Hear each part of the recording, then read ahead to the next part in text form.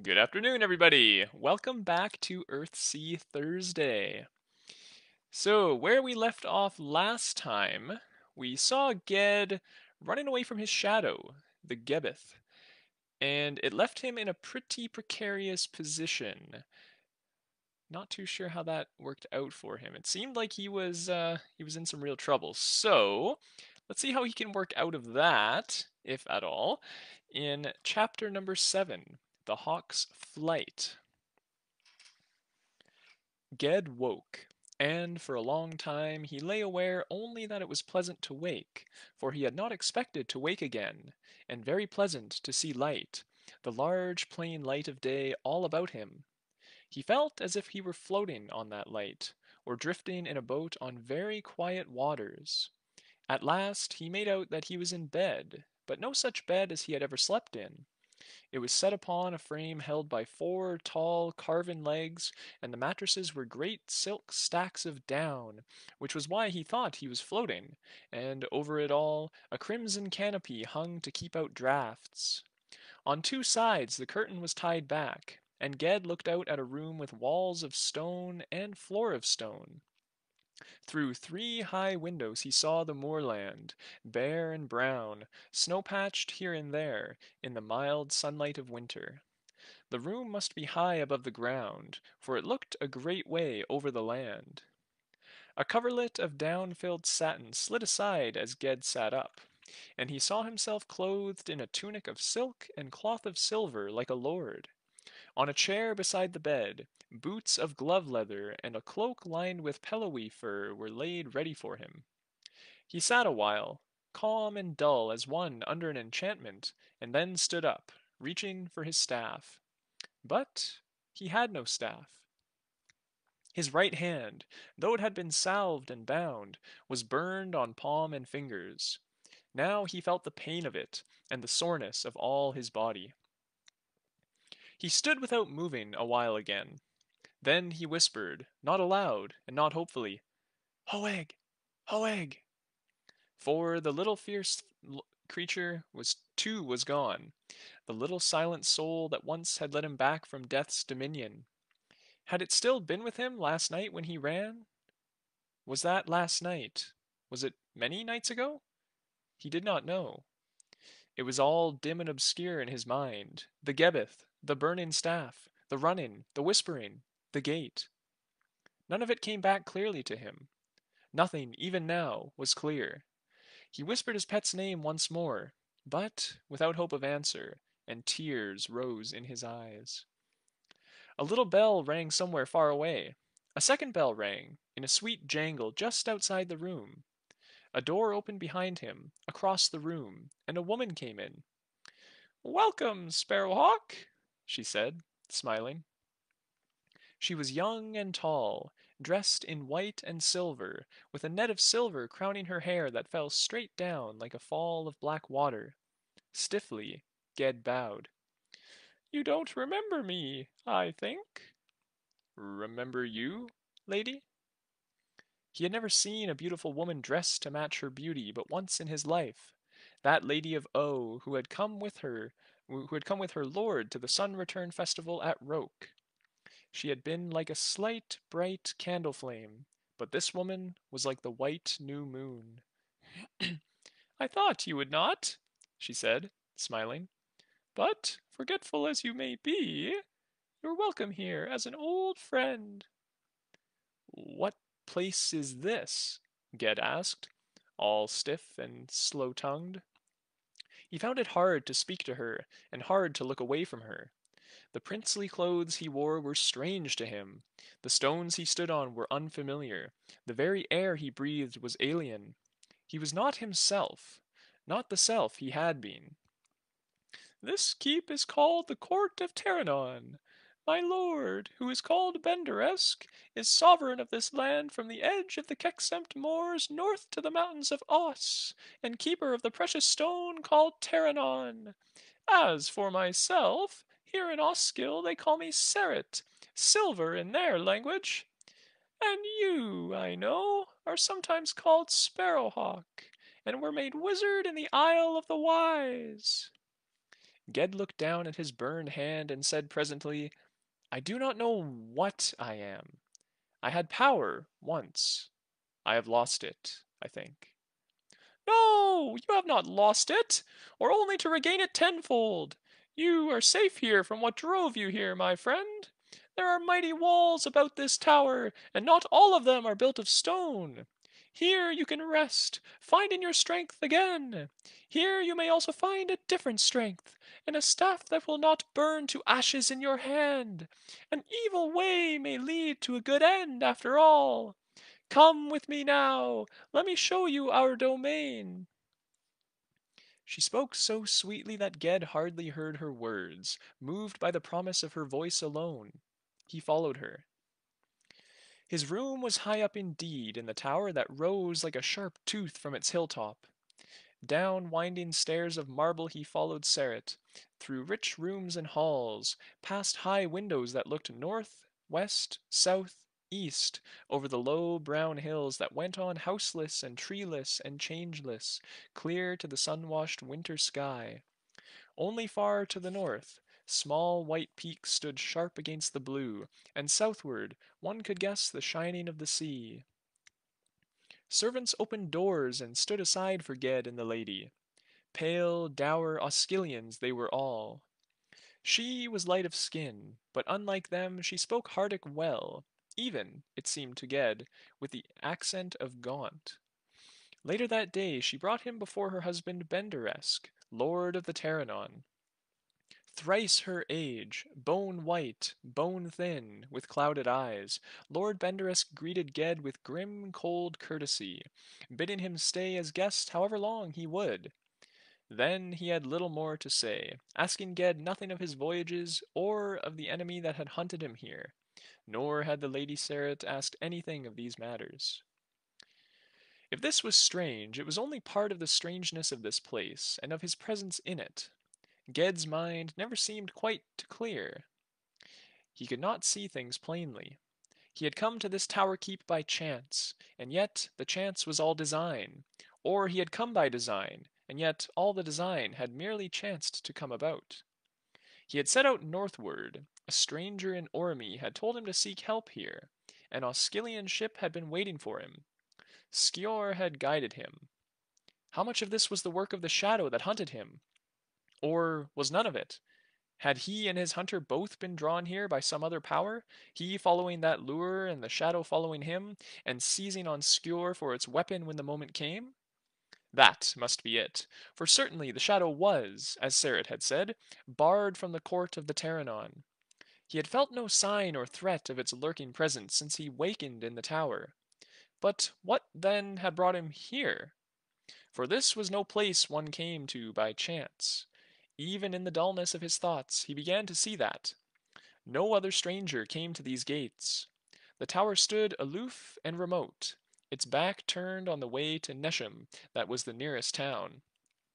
No man came to the keep, none left it. Its windows looked down on desolation. From those windows Ged looked out, as he kept by himself in his high tower room, day after day, dull and heartsick and cold. It was always cold in the tower, for all the carpets and the tapestry hangings and the rich furred clothing and the broad marble fireplaces they had. It was a cold that got into the bone, into the marrow, and would not be dislodged. And in Ged's heart a cold shame settled also, and would not be dislodged, as he thought always about how he had faced his enemy and had been defeated, and had run. In his mind all the masters of Roke gathered, Gensher the Archmage frowning in their midst, and Nemurl was with them, and Ogion, and even the witch who had taught him his first spell. All of them gazed at him, and he knew he had failed their trust in him. He would plead, saying, if I had not run away, the shadow would have possessed me. It had already all Skjor's strength, and part of mine, and I could not fight it. It knew my name. I had to run away. A wizard Gebeth would be a terrible power for evil and ruin. I had to run away. But none of those who listened in his mind would answer him, and he would watch the snow falling, thin and ceaseless, on the empty lands below the window, and feel the dull cold growing within him, till it seemed no feeling was left to him except a kind of weariness. So he kept to himself for many days out of sheer misery. When he did come down out of his room, he was silent and stiff. The beauty of the lady of the keep confused his mind, and in this rich, seemly, orderly, strange court, he felt himself to be a goatherd, born and bred. They let him alone when he wanted to be alone, and when he could not stand to think his thoughts and watch the falling snow any longer, often Serret met with him in one of the curving halls, tapestried and firelit, lower in the tower, and there they would talk. There was no merriment in the lady of the keep. She never laughed, though she often smiled. Yet she could put Ged at ease almost with one smile. With her he began to forget his stiffness and his shame. Before long they met every day to talk, long, quietly, idly, a little apart from the serving women who always accompanied Serret, by the fireplace or at the window of the high rooms of the tower. The old lord kept mostly in his own apartments, coming forth mornings to pace up and down the snowy inner courtyards of the castle keep like an old sorcerer who has been brewing spells all night. When he joined Ged and Serret for supper, he sat silent, looking up at his young wife sometimes with a hard, covetous glance. Then Ged pitied her. She was like a white deer caged, like a white bird wing-clipped, like a silver ring on an old man's finger. She was an item of Benderesque's hoard. When the lord of the keep left them, Ged stayed with her, trying to cheer her solitude as she had cheered his. "What is this jewel that gives your keep its name?" he asked her, as they sat talking over their emptied golden plates and golden goblets in the cavernous, candle-lit dining hall. "You have not heard of it? It is a famous thing." "No, I know only that the lords of Osgil have famous treasuries." "Ah, this jewel outshines them all. Come, would you like to see it?" She smiled, with a look of mockery and daring, as if a little afraid of what she did, and led the young man from the hall, out through the narrow corridors of the base of the tower, and downstairs underground to a locked door he had not seen before. This she unlocked with a silver key, looking up at Ged with the same smile as she did so, as if she dared him to come on with her. Beyond the door was a short passage, and a second door, which she unlocked with a golden key, and beyond that, again, a third door, which she unlocked with one of the great words of unbinding. Within that last door her candle showed them a small room like a dungeon cell. Floor, walls, ceiling, all rough stone, unfurnished, blank. "Do you see it?" Serret asked. As Ged looked round the room, his wizard's eye caught one stone of those that made the floor. It was rough and dank as the rest, a heavy, unshapen paving stone. Yet he felt the power of it as if it spoke to him aloud, and his breath caught in his throat, and a sickness came over him for a moment. This was the founding stone of the tower. This was the central place, and it was cold, bitter cold. Nothing could ever warm the little room. This was a very ancient thing. An old and terrible spirit was prisoned in that block of stone. He did not answer Serret, yes or no, but stood still, and presently, with a quick, curious glance at him, she pointed out the stone. "That is the Terranon. Do you wonder that we keep so precious a jewel locked away in our deepest hoard room?" Still, Ged did not answer, but stood dumb and wary. She might almost have been testing him, but he thought she had no notion of the stone's nature to speak of it so lightly. She did not know enough of it to fear it. "Tell me of its powers," he said at last. "It was made before Segoy raised the islands of the world from the open sea. It was made when the world itself was made, and will endure until the end of the world. Time is nothing to it. If you lay your hand upon it, and ask a question of it, It will answer, according to the power that is in you. It has a voice, if you know how to listen. It will speak of things that were, and are, and will be. It told of your coming long before you came to this land. Will you ask a question of it now? No. It will answer you. There is no question I would ask it. It might tell you, Serret said in her soft voice, how you will defeat your enemy. Ged stood mute. Do you fear the stone? She asked, as if unbelieving, and he answered, yes.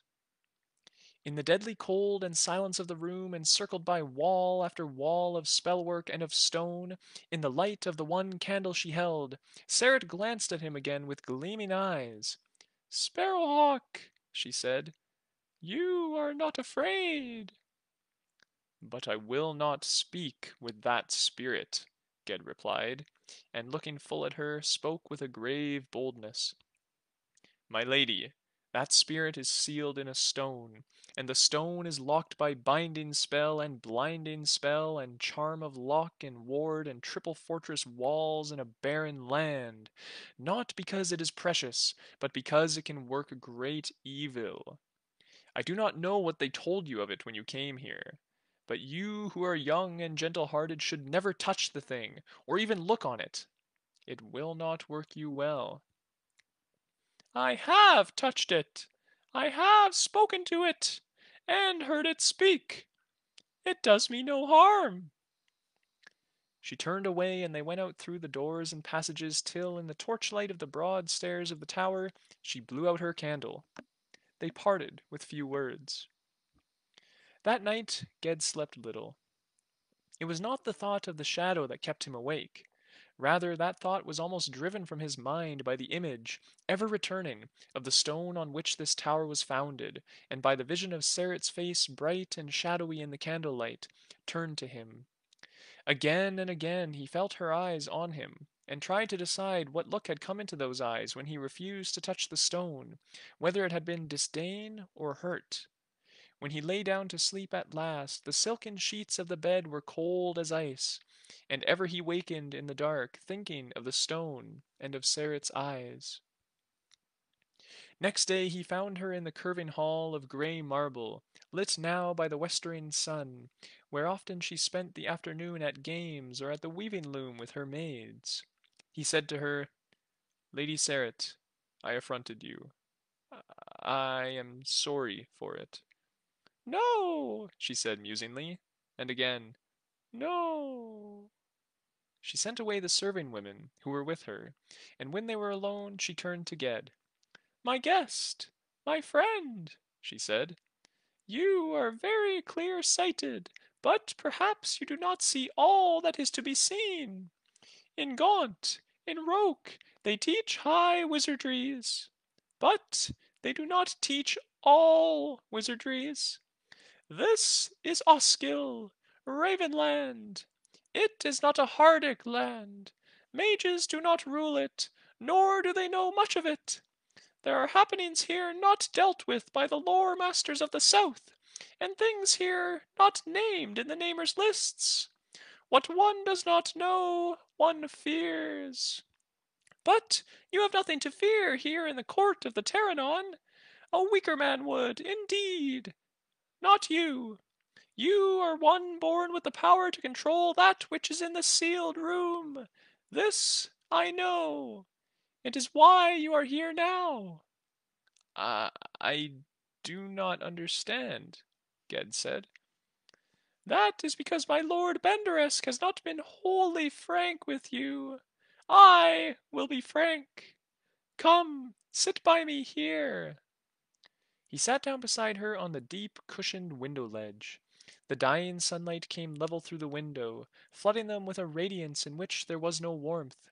On the moorlands below, already sinking into shadow, last night's snow lay unmelted, a dull white pall over the earth. She spoke now very softly. Benderesk is lord and inheritor of the Terranon, but He cannot use the thing. He cannot make it wholly serve his will. Nor can I, alone or with him. Neither he nor I has the skill and power. You have both. How do you know that? From the stone itself. I told you that it spoke of your coming. It knows its master. It has waited for you to come. Before ever you were born, it waited for you, for the one who could master it. And he who can make the Pteranod answer what he asks and do what he wills has power over his own destiny, strength to crush any enemy, mortal or of the other world, foresight, knowledge, wealth, dominion, and a wizardry at his command that could humble the Archmage himself. As much of that, as little of that as you choose, is yours for the asking. Once more she lifted her strange, bright eyes to him, and her gaze pierced him so that he trembled as if with cold. Yet there was fear in her face, as if she sought his help, but was too proud to ask it. Ged was bewildered. She had put her hand on his as she spoke. Its touch was light. It looked narrow and fair on his dark, strong hand. He said, pleading, Serret, I have no such power as you think. What I had once I threw away. I cannot help you. I am no use to you. But I know this. The old powers of earth are not for men to use. They were never given into our hands, and in our hands they work only ruin. Ill means ill end. I was not drawn here, but driven here, and the force that drove me works to my undoing. I cannot help you. He who throws away his power is filled sometimes with a far greater power, she said, smiling, as if his fears and scruples were childish ones. I may know more than you of what brought you here. Did not a man speak to you in the streets of Orome? He was a messenger, a servant of the Pteranod. He was a wizard once himself, but he threw away his staff to serve a greater power than any mage's. And you came to Osgil, and on the moors you tried to fight a shadow with your wooden staff. And almost we could not save you, for that thing that follows you is more cunning than we deemed, and had taken much strength from you already. Only shadow can fight shadow. Only darkness can defeat the dark. Listen, Sparrowhawk. What do you need, then, to defeat that shadow which waits for you outside these walls? I need what I cannot know. Its name. The Pteranod that knows all births and deaths and beings before and after death, the unborn and the dying, the bright world and the dark one, will tell you that name. And the price? There is no price. I tell you it will obey you, serve you as your slave. Shaken and tormented, he did not answer. She held his hand now in both of hers, looking into his face. The sun had fallen into the mists that dulled the horizon, and the air, too, had grown dull. But her face grew bright with praise and triumph as she watched him and saw his will shaken within him. Softly she whispered, You will be mightier than all men, a king among men. You will rule, and I will rule with you.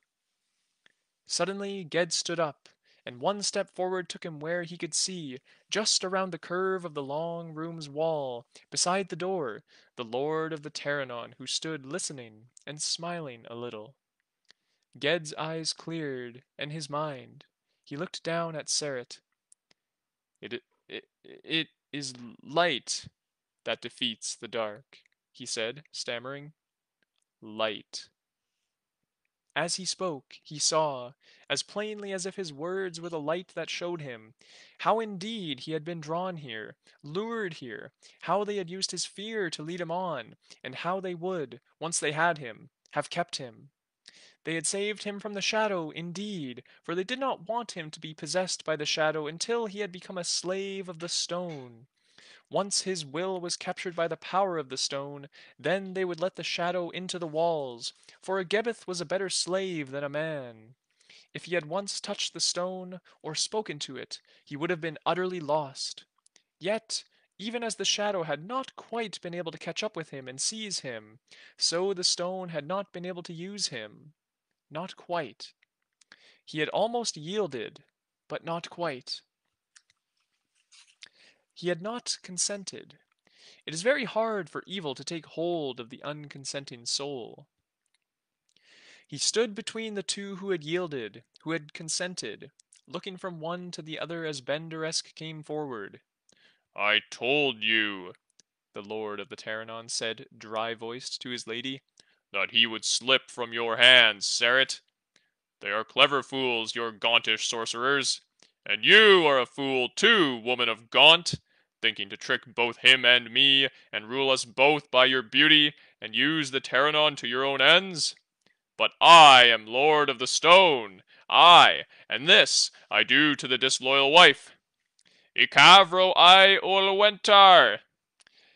It was a spell of changing, and Benderesk's long hands were raised to shape the cowering woman into some hideous thing, swine or dog or driveling hag. Ged stepped forward and struck the Lord's hands down with his own, saying as he did so only one short word. And though he had no staff, and stood on alien ground and evil ground, the domain of a dark power, yet his will prevailed. Benderesk stood still, his clouded eyes fixed hateful and unseen upon Serret.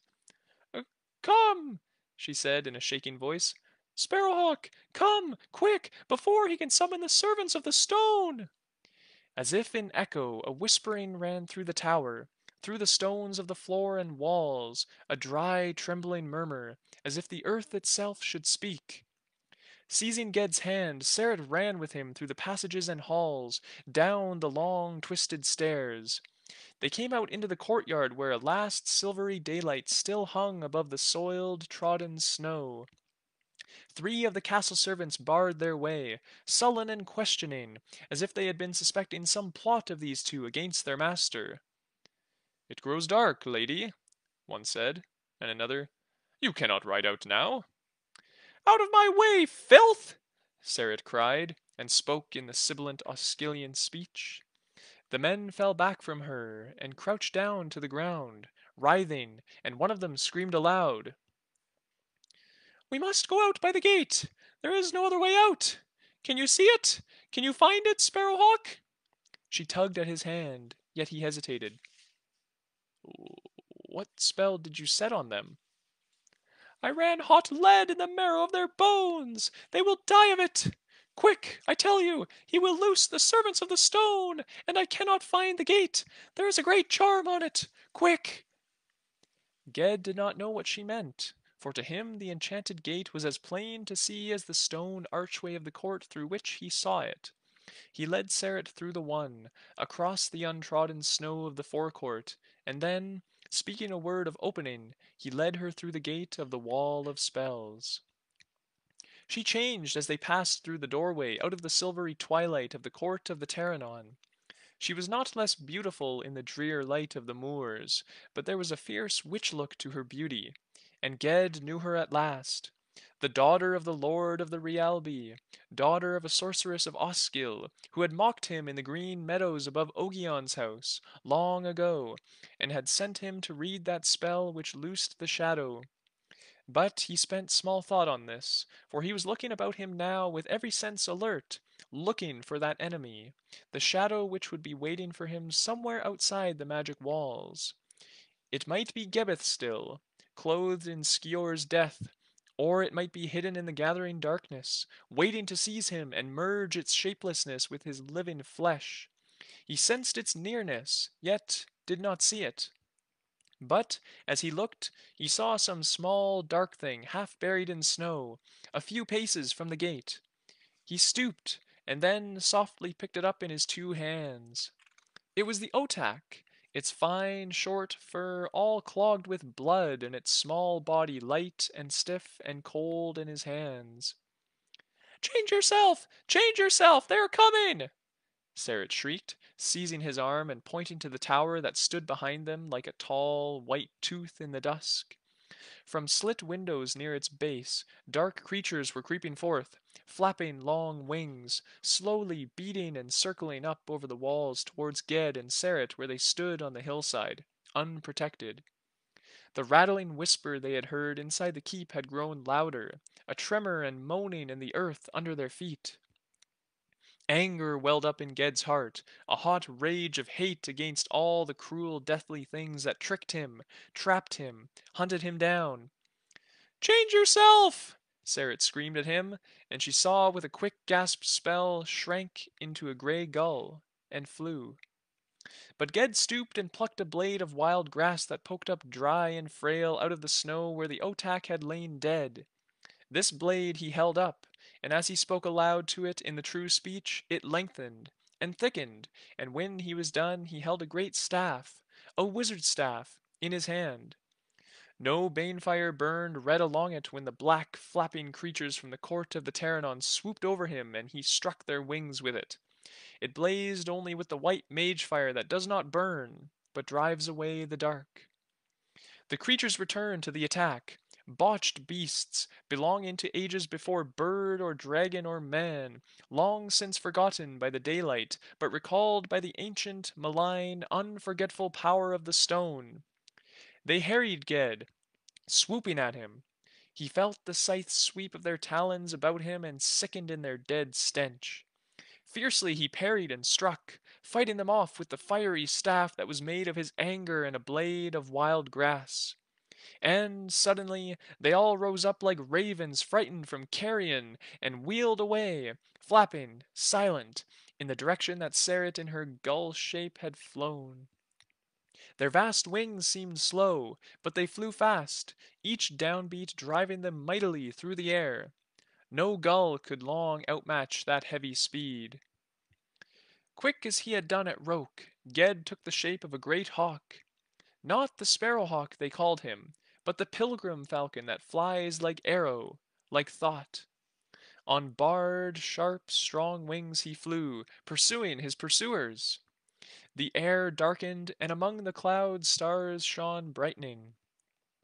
Along he saw the black ragged flock all driving down in upon one point in mid-air. Beyond that black clot the sea lay, pale with last ashy gleam of day. Swift and straight the hawk Ged shot towards the creatures of the stone, and they scattered as he came amongst them as waterdrops scatter from a cast pebble. But they had caught their prey. Blood was on the beak of this one, and white feathers stuck to the claws of another, and no gull skimmed beyond them over the pallid sea. Already they were turning on Ged again, coming quick and ungainly with iron beaks stretched out agape. He, wheeling once above them, screamed the hawk's scream of defiant rage, and then shot on across the low beaches of Osgil, out over the breakers of the sea. The creatures of the stone circled a while, croaking, and one by one beat back ponderously inland over the moors. The old powers will not cross over the sea, being bound each to an isle, a certain place, cave or stone or welling spring. Back went the black emanations to the tower keep, where maybe the lord of the Terranon, Benderesk, wept at their return, and maybe laughed. But Ged went on, falcon-winged, falcon-mad, like an unfalling arrow, like an unforgotten thought, over the Osgil Sea and eastward into the wind of winter and the night. Ogion the Silent had come home late to Rialbi from his autumn wanderings.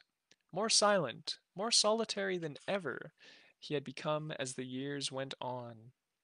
The new Lord of Gaunt down in the city below had never got a word out of him, though he had climbed clear up to the falcon's nest to seek the help of the man in a certain piratic adventure towards the Andrades.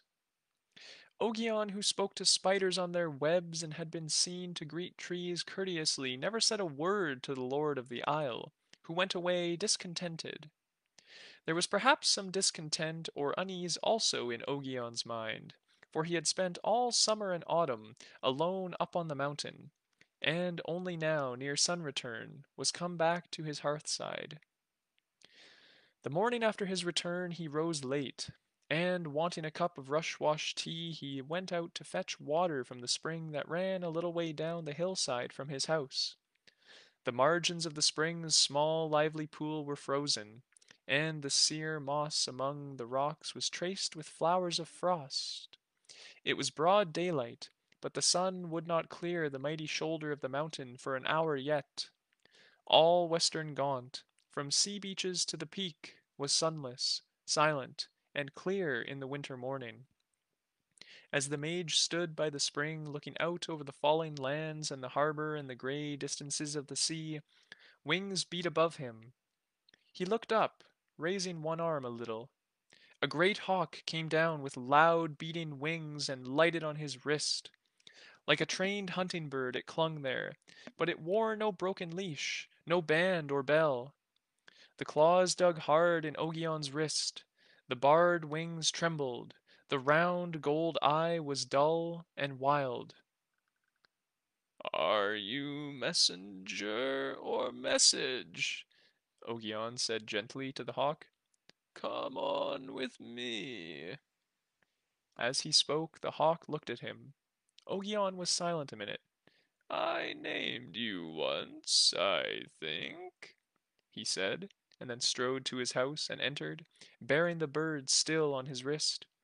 He made the hawk stand on the hearth in the fire's heat and offered it water. It would not drink. Then Ogion began to lay a spell, very quietly, weaving the web of magic with his hands more than with words.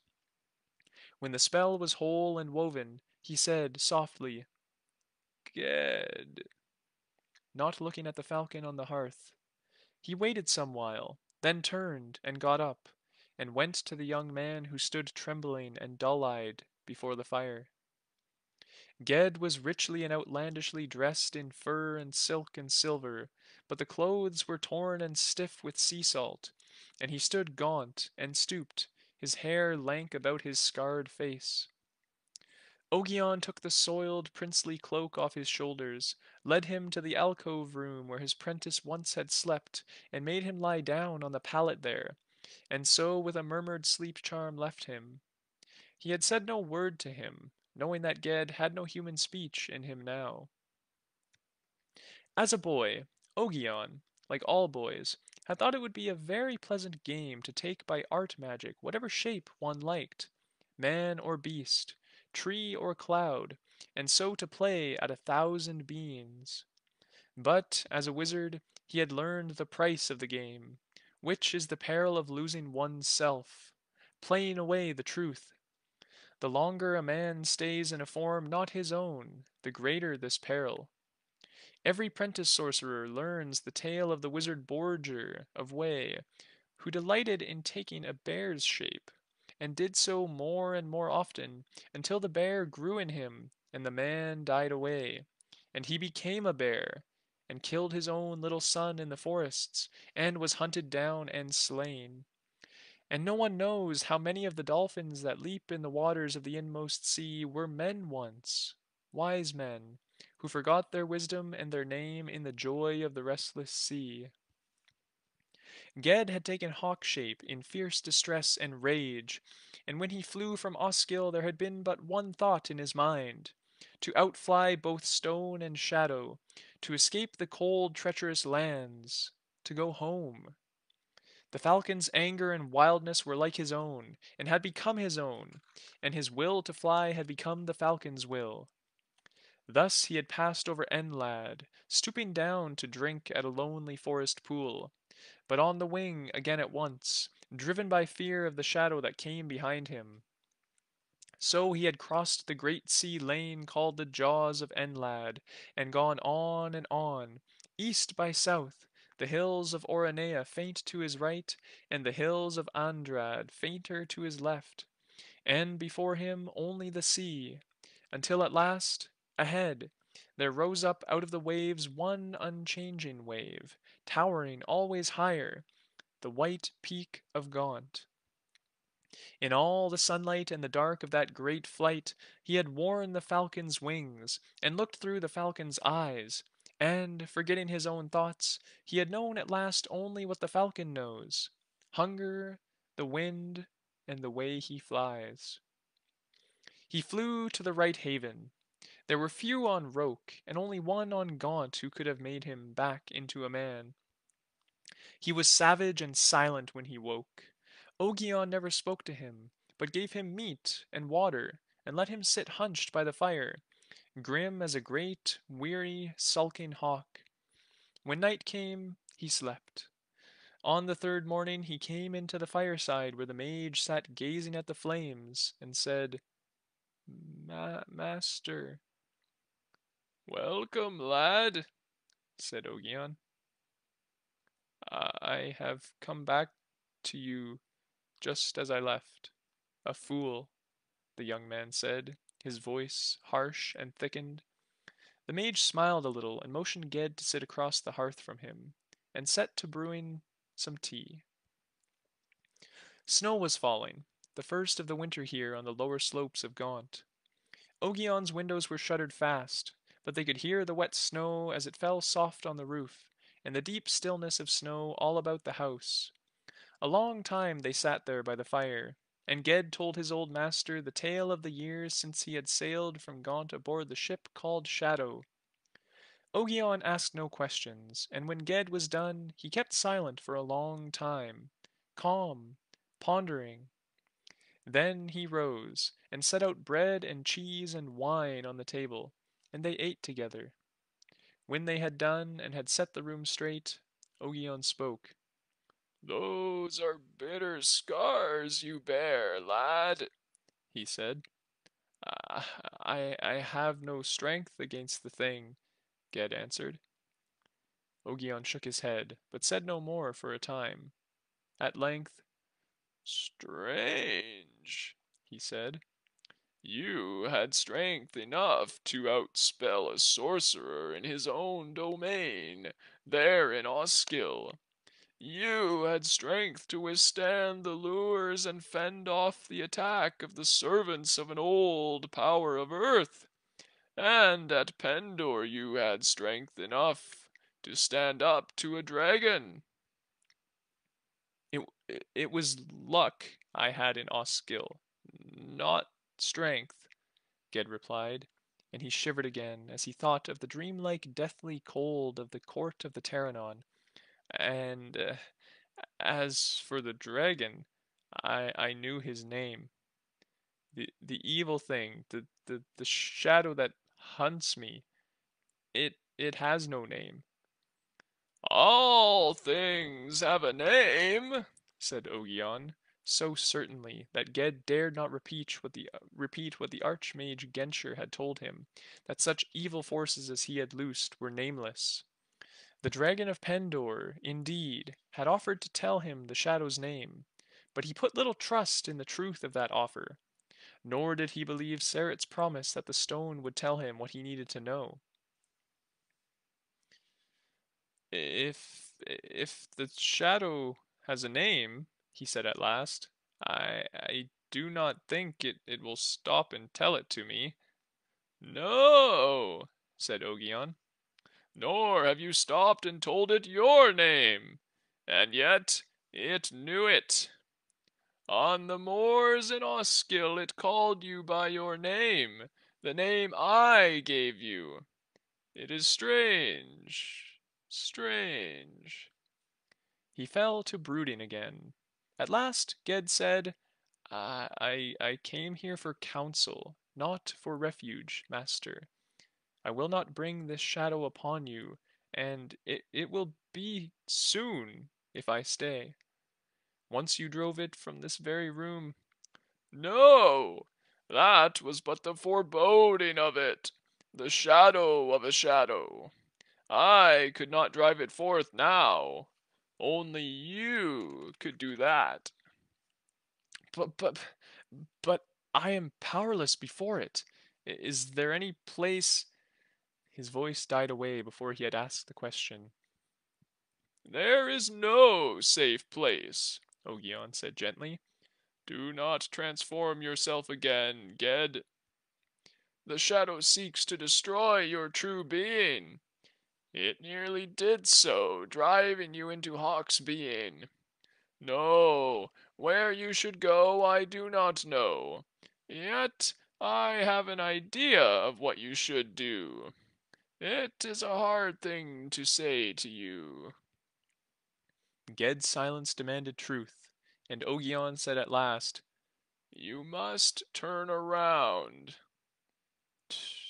Turn around? If you go ahead, if you keep running, wherever you run you will meet danger and evil, for it drives you, it chooses the way you go. You must choose, you must seek what seeks you, you must hunt the hunter. Ged said nothing. At the spring of the river Ar I named you, the mage said. A stream that falls from the mountain to the sea. A man would know the end he goes to, but he cannot know it if he does not turn, and return to his beginning, and hold that beginning in his being. If he would not be a stick whirled and whelmed in the stream, he must be the stream itself, all of it, from its spring to its sinking in the sea. You return to Gaunt, you return to me, Ged. Now turn clear round, and seek the very source, and that which lies before the source. There lies your hope of strength. There, master?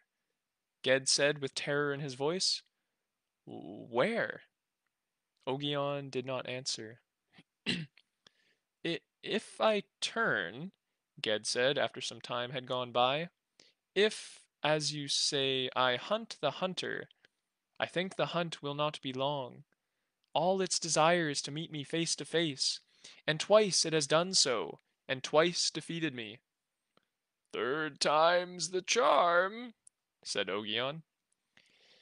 Ged paced the room up and down, from fireside to door, from door to fireside. And if it defeats me wholly, he said, arguing perhaps with Ogion, perhaps with himself, it will take my knowledge and my power, and use them. It threatens only me now. But if it enters into me and possesses me, it will work great evil through me. That is true, if it defeats you. Yet, if I run again, it will as surely find me again, and all my strength is spent in the running. Ged paced on a while, and then suddenly turned, and kneeling down before the mage, he said, I have walked with great wizards, and have lived on the Isle of the Wise, but you are my true master, Ogion. He spoke with love, and with a somber joy. Good, said Ogion. Now you know it. Better now than never. But you will be my master in the end. He got up, and built up the fire to a good blaze, and hung the kettle over it to boil. And then, pulling on his sheepskin coat, said, I must go look after my goats. Watch the kettle for me, lad. When he came back in, all snow-powdered and stamping snow from his goatskin boots, he carried a long, rough shaft of yew wood. All the end of the short afternoon, and again after their supper, he sat working by lamplight on the shaft with knife and rubbing stone and spellcraft. Many times he passed his hands along the wood as if seeking any flaw. Often as he worked he sang softly. Ged, still weary, listened, and as he grew sleepy, he thought himself a child in the witch's hut in 10 Alders village, on a snowy night in the firelit dark, the air heavy with herb scent and smoke, and his mind all adrift on dreams as he listened to the long, soft singing of spells and deeds of heroes who fought against dark powers and won, or lost, on distant islands long ago. There, said Ogion, and handed the finished staff to him. The Archmage gave you yew wood. A good choice, and I kept to it. I meant the shaft for a long bow, but it's better this way. Good night, my son." As Ged, who found no words to thank him, turned away to his alcove room, Ogion watched him and said, too soft for Ged to hear, "Oh, my young falcon, fly well." In the cold dawn when Ogion woke, Ged was gone. Only he had left in wizardly fashion a message of silver scrawled runes on a hearthstone that faded even as Ogion read them. "Master, I go hunting." And that concludes chapter 7 of A Wizard of Earthsea. So, lots happening there. Ged, rescued from his shadow by two people who did not mean him well, one of which he knew before. That was the girl that he met when he was just a young boy living on Gaunt. And yeah, she kind of tried to trick him, and he managed to escape. So that's fantastic. Ged is still alright. And now he has to go face his shadow. That's terrifying because he doesn't know how to fight it. So let's see what happens next week in chapter number 8, where perhaps he will meet with his shadow. We will find out. So until then, check out those questions that I left in the description below so that you can kind of guide your reading with that a little bit. And yeah, I will see you next week right here at noon. Have a good one. Bye now.